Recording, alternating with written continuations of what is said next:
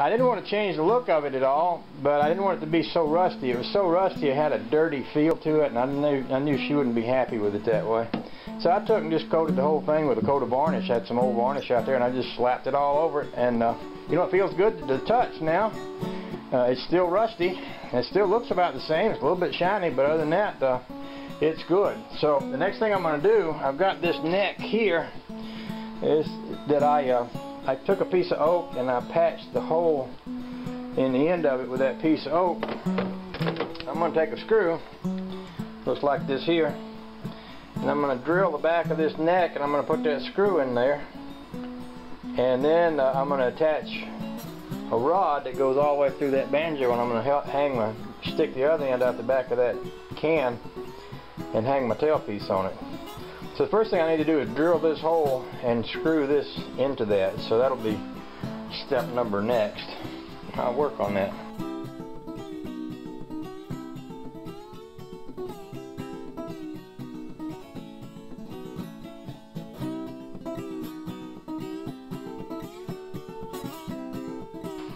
Alrighty then, after drilling a hole in the back of that neck, I had a screw that had wood threads on one side and regular threads on the other, and I screwed that into the hole here. I put this little long nut on here and then screw this into it and lock it down with a nut here. Now I can take this and poke it down through the gas can. I've done a rough measurement. It's pretty darn rough, because you can tell I'm going to still have to cut off a good bit of that, but I can. But, you know, people's always saying, well, what do you use to make your hole in the gas can with? What do you use to saw that with? Well, I just take an old screwdriver and a hammer and just pound a hole in it. I mean, it's not like rocket science, you know. It's just a hole. You just take a screwdriver and a hammer and bang, and you got a hole. That's kind of how I do it. I will measure this up here, because I want that neck to sit right about in the middle and about that low. So what I'll do is I'll get out my little highly technical measuring instrument right here. Oh, it looks like about 1.5 inches. And I'll go down about 1.5 inches, and I'll get me a screwdriver and I'll pound the hole right there and we'll stick it in there. I'll show you what that looks like.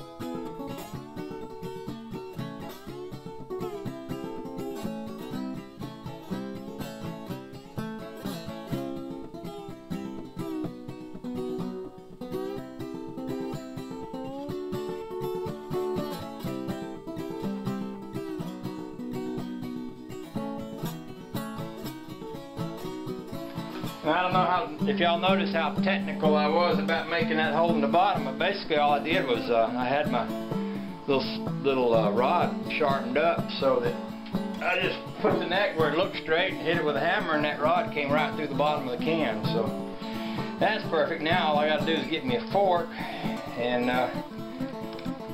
cut the fork down and make my tailpiece out of that. Go ahead and slip this can on here.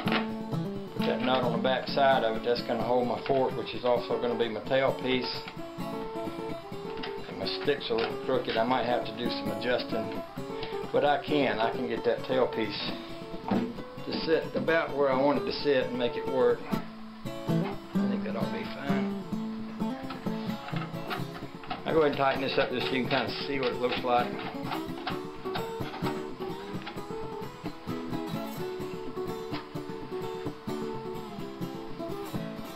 Alrighty then, there we go. That's a good start on a gas can. Bling, bling, bling, bling, bling. Weight feels about right. Should be good. I'll make my